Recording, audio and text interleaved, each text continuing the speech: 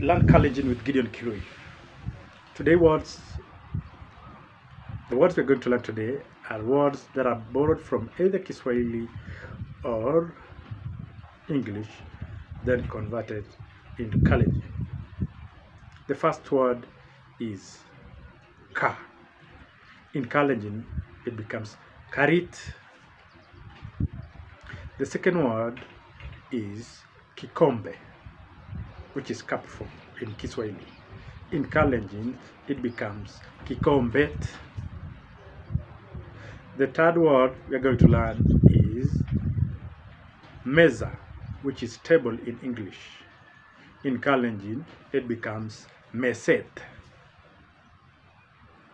The fourth word we are going to learn is tire. In Kalenjin, it becomes tairit. Thank you very much, and continue learning Kalenjin with Gideon Kirui.